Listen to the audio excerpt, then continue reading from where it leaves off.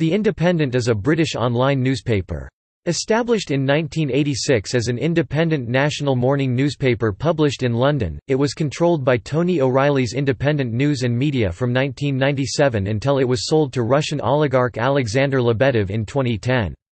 The last printed edition of The Independent was published on Saturday 26 March 2016, leaving only its digital editions. Nicknamed The Indie, it began as a broadsheet, but changed to tabloid format in 2003.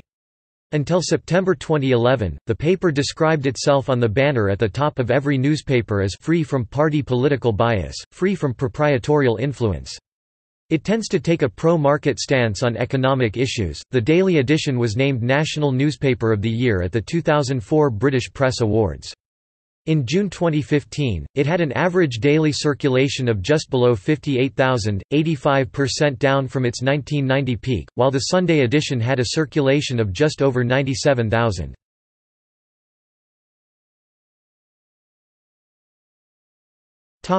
History.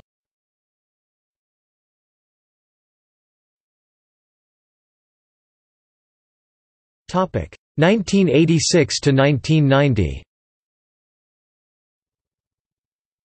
Launched in 1986, the first issue of The Independent was published on 7 October in broadsheet format. It was produced by Newspaper Publishing plc and created by Andreas Whittam-Smith, Stephen Glover and Matthew Simmons. All three partners were former journalists at the Daily Telegraph who had left the paper towards the end of Lord Hartwell's ownership. Marcus Seif was the first chairman of newspaper publishing, and Whittam-Smith took control of the paper. The paper was created at a time of a fundamental change in British newspaper publishing. Rupert Murdoch was challenging long-accepted practices of the print unions and ultimately defeated them in the Wapping dispute. Consequently, production costs could be reduced which, it was said at the time, created openings for more competition. As a result of controversy around Murdoch's move to Wapping, the plant was effectively having to function under siege from sacked print workers picketing outside. The Independent attracted some of the staff from the two Murdoch broadsheets who had chosen not to move to his company's new headquarters. Launched with the advertising slogan, "It is, are you?" and challenging both The Guardian for centre-left readers and The Times as the newspaper of record, The Independent reached a circulation of over 400,000 by 1989. Competing in a moribund market, The Independent sparked a general freshening of newspaper design as well as, within a few years, a price war in the market sector. When The Independent launched The Independent on Sunday in 1990, sales were less than anticipated, partly due to the launch of the Sunday Correspondent 4 months prior, although this direct rival closed at the end of November 1990. Some aspects of production merged with the main paper, although the Sunday paper retained a largely distinct editorial staff. 1990 to 1999. In the 1990s, The Independent was faced with price cutting by the Murdoch titles, and started an advertising campaign accusing The Times and the Daily Telegraph of reflecting the views of their proprietors, Rupert Murdoch and Conrad Black. It featured spoofs of the other paper's mastheads with the words "The Rupert Murdoch" or "The Conrad Black," with The Independent below the main title. Newspaper publishing had financial problems. A number of other media companies were interested in the paper. Tony O'Reilly's Media Group and Mirror Group Newspapers (MGN) had bought a stake of about a third each by mid-1994. In March 1995, newspaper publishing was restructured with a rights issue, splitting the shareholding into O'Reilly's Independent News and Media 43%, MGN 43%, and Prisa, publisher of El País 12%. In April 1996, there was another refinancing, and in March 1998, O'Reilly bought the other shares of the company for £30 million and assumed the company's debt. Brendan Hopkins headed Independent News, Andrew Marr was appointed editor of The Independent, and Rosie Boycott became editor of The Independent on Sunday. Marr introduced a dramatic if short-lived redesign which won critical favour but was a commercial failure, partly as a result of a limited promotional budget. Marr admitted his changes had been a mistake in his book, My Trade. Boycott left in April 1998 to join the Daily Express, and Marr left in May 1998, later becoming the BBC's political editor. Simon Kellner was appointed as the editor. By this time the circulation had fallen below 200,000. Independent News spent heavily to increase circulation, and the paper went through several redesigns. While circulation increased, it did not approach the level which had been achieved in 1989, or restore profitability. Job cuts and financial controls reduced the morale of journalists and the quality of the product. 2000 to 2009 Ivan Fallon, on the board since 1995 and formerly a key figure at the Sunday Times, replaced Hopkins as head of independent news and media in July 2002. By mid-2004, the newspaper was losing £5 million per year. A gradual improvement meant that by 2006, circulation was at a 9-year high. In November 2008, following further staff cuts, production was moved to Northcliffe House, in Kensington High Street, the headquarters of Associated Newspapers. The two newspaper groups' editorial, management and commercial operations remained separate, but they shared services including security, information technology, switchboard and payroll. 2010 onwards. On 25 March 2010, Independent News and Media sold the newspaper to Russian oligarch Alexander Lebedev for a nominal £1 fee and £9.25 million over the next 10 months, choosing this option over closing the Independent and the Independent on Sunday, which would have cost £28 million and £40 million respectively, due to long-term contracts. In 2009, Lebedev had bought a controlling stake in the London Evening Standard. 2 weeks later, editor Roger Alton resigned. In July 2011, The Independent's columnist Johann Hari was stripped of the Orwell Prize he had won in 2008 after claims, to which Hari later admitted, of plagiarism and inaccuracy. In January 2012, Chris Blackhurst, editor of The Independent, told the Leveson Inquiry that the scandal had severely damaged the newspaper's reputation. He nevertheless told the Inquiry that Hari would return as a columnist in 4 to 5 weeks. Hari later announced that he would not return to The Independent. Jonathan Foreman contrasted The Independent's reaction to the scandal unfavorably with the reaction of American newspapers to similar incidents such as the Jason Blair case, which led to resignations of editors, deep soul-searching, and new standards of exactitude being imposed.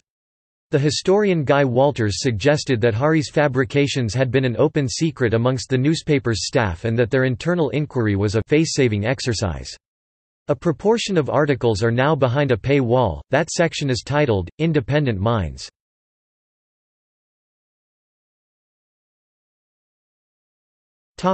Content.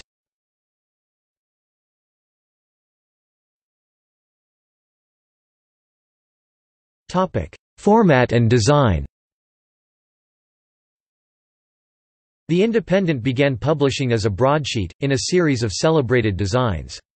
The final version was designed by Carroll, Dempsey and Thurkell following a commission by Nicholas Garland who, along with Alexander Chancellor, was unhappy with designs produced by Raymond Hockey and Michael McGuinness. On seeing the proposed designs, Chancellor had said, "I thought we were joining a serious paper."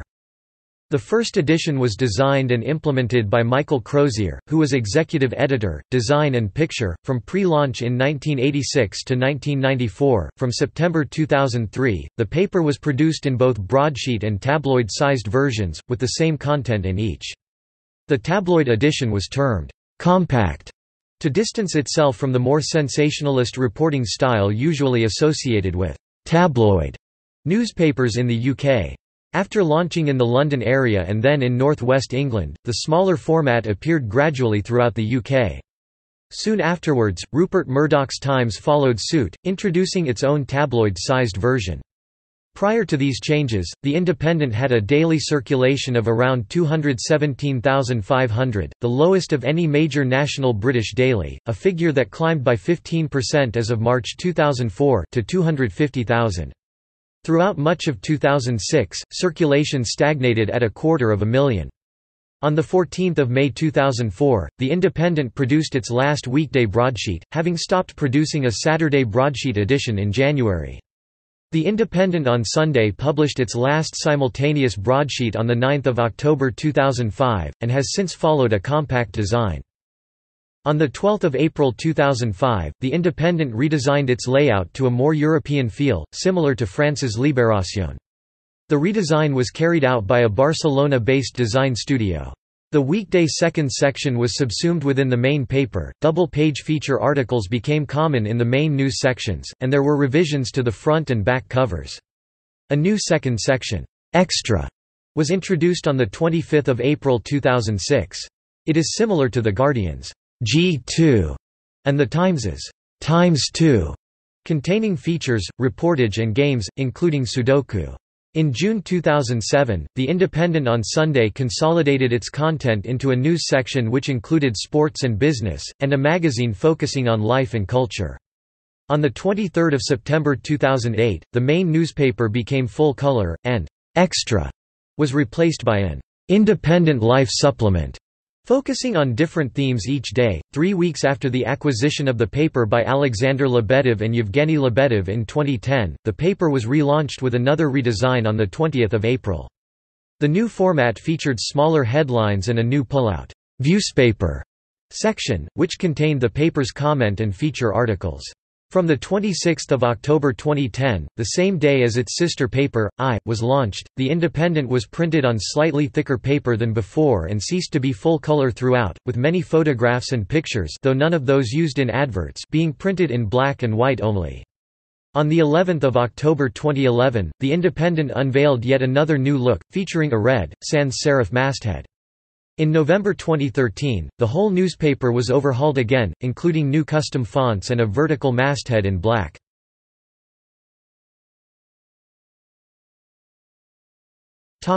Front pages.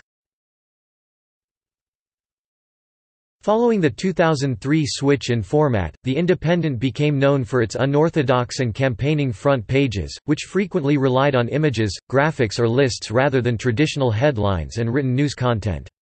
For example, following the Kashmir earthquake in 2005, it used its front page to urge its readers to donate to its appeal fund, and following the publication of the Hutton Report into the death of British government scientist David Kelly, its front page simply carried the word, "whitewash." In 2003, the paper's editor, Simon Kellner, was named, "Editor of the Year" at the What the Papers Say Awards, partly in recognition of, according to the judges, his often arresting and imaginative front-page designs. In 2008, however, as he was stepping down as editor, he stated that it was possible to overdo the formula, and that the style of the paper's front pages perhaps needed reinvention. Under the subsequent editorship of Chris Blackhurst, the campaigning, poster-style front pages were scaled back in favor of more conventional news stories.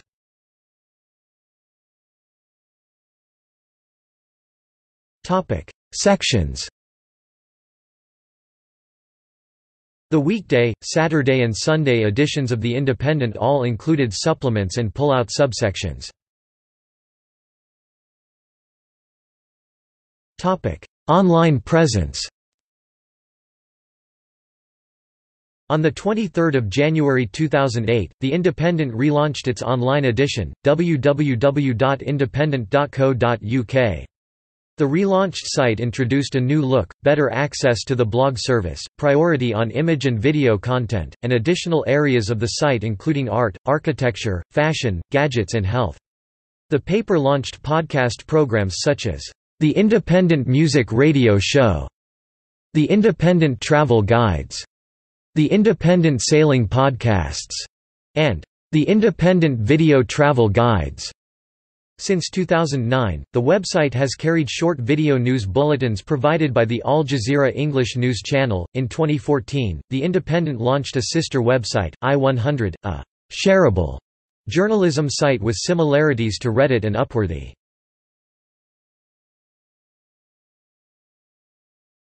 Topic: Political views. When the paper was established in 1986, the founders intended its political stance to reflect the centre of the British political spectrum and thought that it would attract readers primarily from The Times and the Daily Telegraph. It has been seen as leaning to the left wing of the political spectrum, making it more a competitor to The Guardian, although both also feature conservative columnists. The Independent tends to take a classical liberal, pro-market stance on economic issues. In an editorial on 27 January 2013, The Independent on Sunday referred to itself as a "proudly liberal newspaper." The paper took a strong editorial position against the 2003 invasion of Iraq, the Iraq War, and aspects of US and UK foreign policy related to the war on terrorism following the 11th of September attacks. It has been a strong supporter of electoral reform.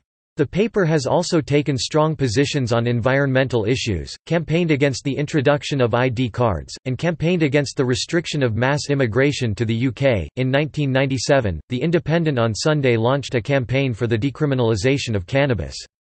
10 years later, it reversed itself, claiming that the cannabis strain, skunk, smoked by the majority of young Britons, in 2007 had become 25 times stronger than resin sold a decade ago. In addition, The Independent has highlighted what it refers to as war crimes being committed by pro-government forces in the Darfur region of Sudan. Originally, it avoided royal stories, Whittam Smith later saying he thought the British press was unduly besotted with the royal family and that a newspaper could manage without stories about the monarchy. In 2007, Alan Rusbridger, editor of The Guardian, said of The Independent, "The emphasis on views, not news, means that the reporting is rather thin, and it loses impact on the front page the more you do that." In a 12 June 2007 speech, British Prime Minister Tony Blair called The Independent a «viewspaper», saying it was started as an antidote to the idea of journalism as views not news. That was why it was called The Independent. Today it is avowedly a viewspaper, not merely a newspaper. The Independent criticised Blair's comments the following day but later changed format to include a viewspaper insert in the centre of the regular newspaper, designed to feature most of the opinion columns and arts reviews. A leader published on the day of the 2008 London mayoral election compared the candidates and said that, if the newspaper had a vote, it would vote first for the Green Party candidate, Sean Berry, noting the similarity between her priorities and those of the Independent, and secondly, with rather heavy heart for the incumbent, Ken Livingstone. An Ipsos Mori poll estimated that in the 2010 general election, 44% of regular readers voted Liberal Democrat, 32% voted Labour, and 14% voted Conservative, compared to 23%, 29%, and 36%, respectively, of the overall electorate. On the eve of the 2010 general election, The Independent supported the Liberal Democrats, arguing that they are long-standing and convincing champions of civil liberties, sound economics, international cooperation on the great global challenges and, of course, fundamental electoral reform. These are all principles that this newspaper has long held dear. That is why we argue that there is a strong case for progressively minded voters to lend their support to the Liberal Democrats wherever there is a clear opportunity for that party to win." However, the weekend before the 2015 general election saw The Independent on Sunday claim it would not be advising its readers how to vote in 2015. The editorial piece claimed that, "This does not mean that we are a bloodless, value-free news sheet. We have always been committed to social justice." But the paper recognized that it was up the readers to "make up your own mind about whether you agree with us or not." Rather than support a particular party, the paper urged all its reader to vote as a responsibility of common citizenship.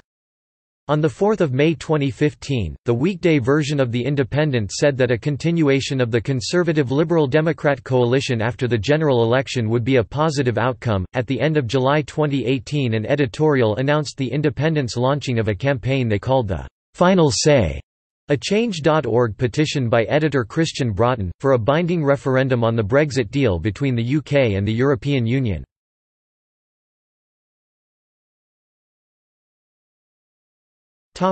Personnel.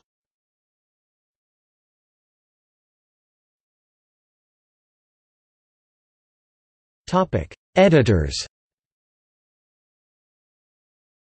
There have also been various guest editors over the years, such as Elton John on 1 December 2010, The Body Shop's Anita Roddick on 19 June 2003 and U2's Bono in 2006.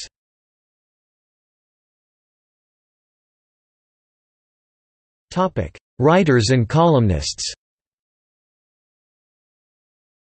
Predominantly in The Independent. Predominantly The Independent on Sunday. Photographers. Timothy Allen.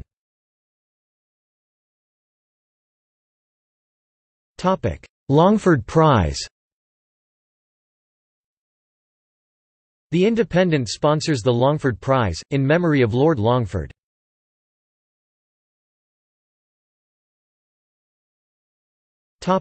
Related publications.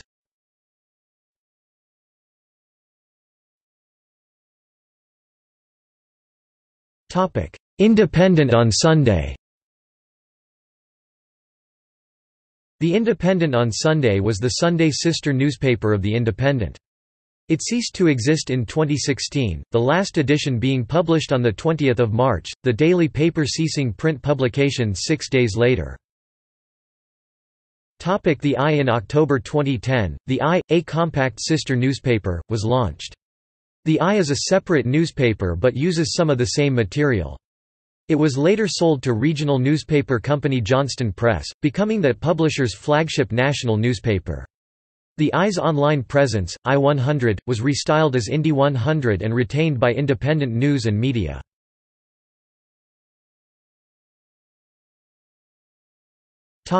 The Red Independent. The Independent supported U2 lead singer Bono's product Red brand by creating the Red Independent, an occasional edition that gave half the day's proceeds to the charity. The first edition was in May 2006. Edited by Bono, it drew high sales. A September 2006 edition of the Red Independent, designed by fashion designer Giorgio Armani, drew controversy due to its cover shot, showing model Kate Moss in blackface for an article about AIDS in Africa.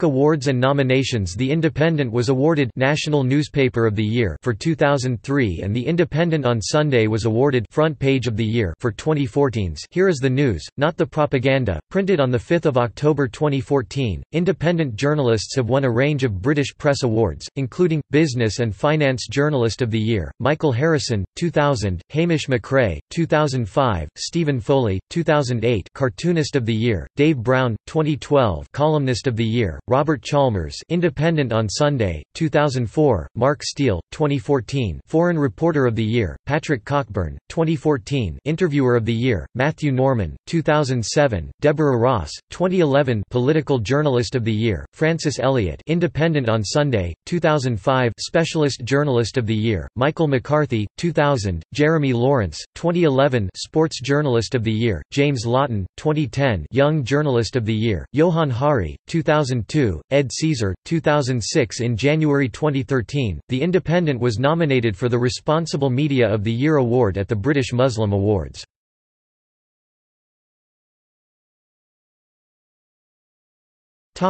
Owners: Yevgeny Lebedev, Sultan Muhammad Abuyadale, Justin Byam Shah.